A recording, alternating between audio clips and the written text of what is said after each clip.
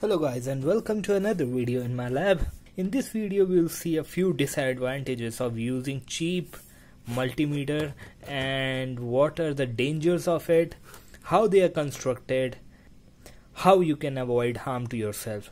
Let's get started.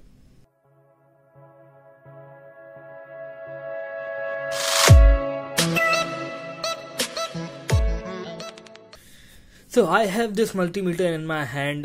This is the cheapest multimeter, like $1 or $2 multimeter that you can get in the market. This multimeter is broken. I found it in the junk, and I thought it will be a great video because it's burned down. You can see it's charred over here. It's black over here too. Don't know what it went through and what harm did it make to the user. But we will see. We'll talk about it more when I'll open it. It's not labeled. It's not even rated. It's not even Cat 1 level, so you can understand it's not even safe to use. And people in India use it to even measure the live wires. So it is really dangerous. But they don't understand it because they don't know why it is dangerous. So hopefully this video will teach them. Let me open it. So it's open and there were only 2 taper screws, and here it is. As you can see, the board is charred already over here and over here too, and this piezo is flapping around in the breeze. There is some short, like it came out of the battery, I guess. So battery is gone too, I guess. Yes, there were some sparks over here. It's all charred.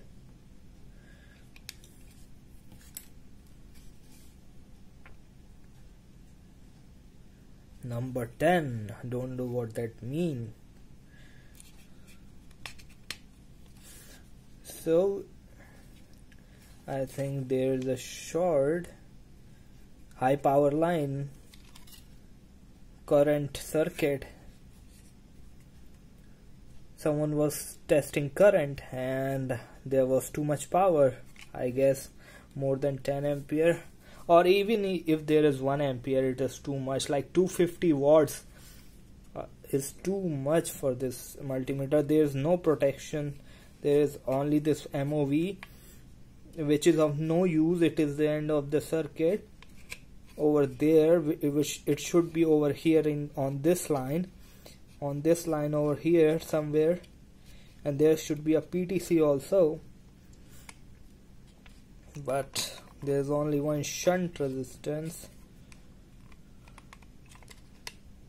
and nothing much to talk about. There's not even fuse. There's no fuse. There's a space, but there's no fuse over there. Not even the other side. I don't think so they cared about installing a fuse over here. No, there is no fuse. So yes,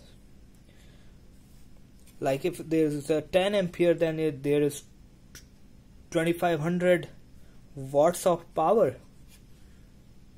2500 watts. Do you think this multimeter can afford that much power? Don't use these multimeters. Even if you are a hobbyist, don't use this on the live power lines or high power circuits. You can use these to measure voltages for batteries and for circuits of low voltage, but not for the power supplies. Never use it in the power supplies. It's too risky. So now let's talk about what are the problems with this multimeter. Why it failed, and why it failed so bad that it can hurt someone. First of all, there is no fuse.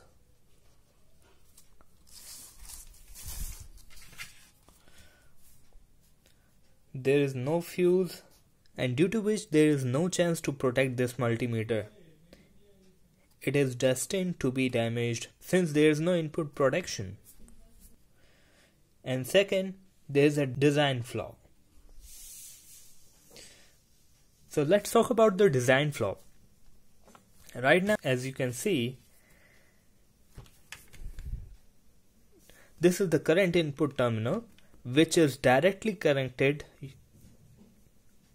to the ground terminal by this shunt, which is wrong because there should be some kind of protection between ground and this terminal, because when the current in the circuit, it can be harmful.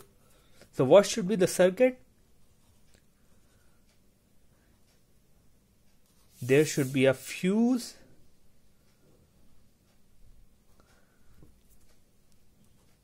then a shunt resistance which should be connected to the ground.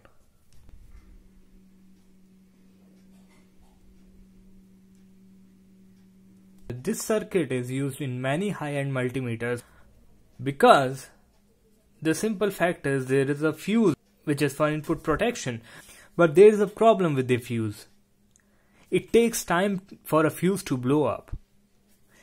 So for example, if it is a 10 ampere fuse and 10 ampere current is flowing through it, it takes a few seconds for it to heat up and blow up.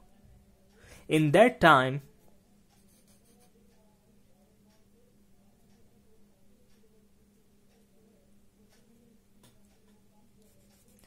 and if the current is too high, in that time, it can and if the current is too high, that time is inversely proportional to the amount of current flowing through it.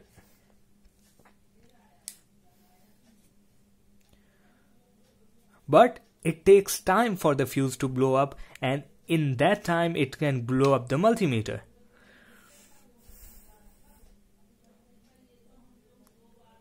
So generally, in multimeters, like in this 20 ampere rated multimeter, they use 10 ampere fuse.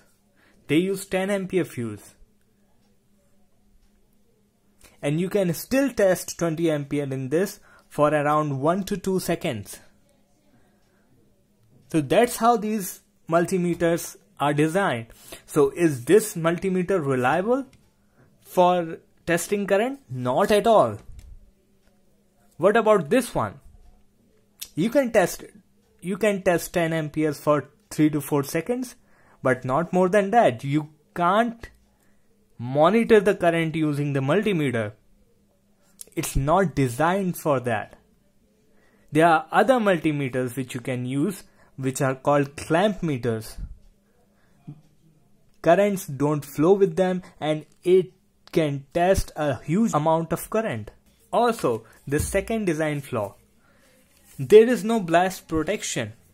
As you can see, the sparks came out of the body of the multimeter.